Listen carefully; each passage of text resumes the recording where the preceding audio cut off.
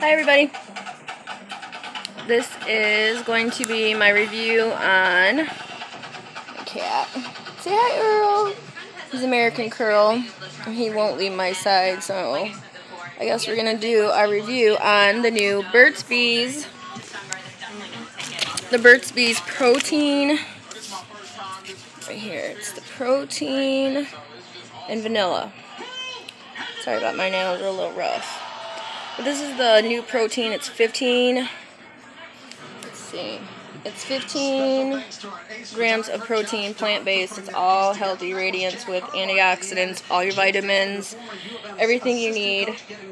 It says it's made with organic pea protein, which I've never really heard about. But it's brand new from Burt's Bees, and they sent me this box from Influencer, which I've done many reviews with them, and I really like the company.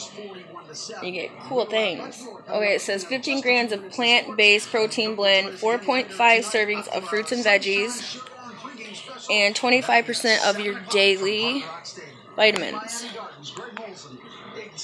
And I'm wearing the Vice palette in Jilted from Decay, if anybody cares. Look a little rough tonight. I had a busy day, but I wanted to get this video in.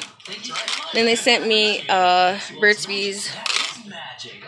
It's a blender bottle, and I've never seen it. It's got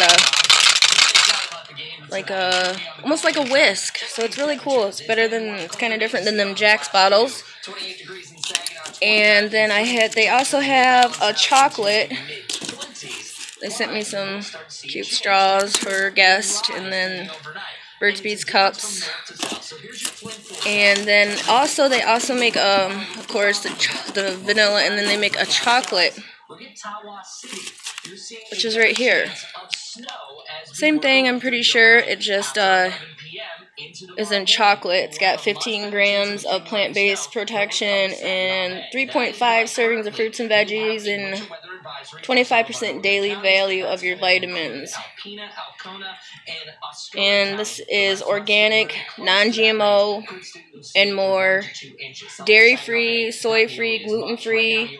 I mean, it's all natural. Like I said, it's pea-based soy. So you should try it.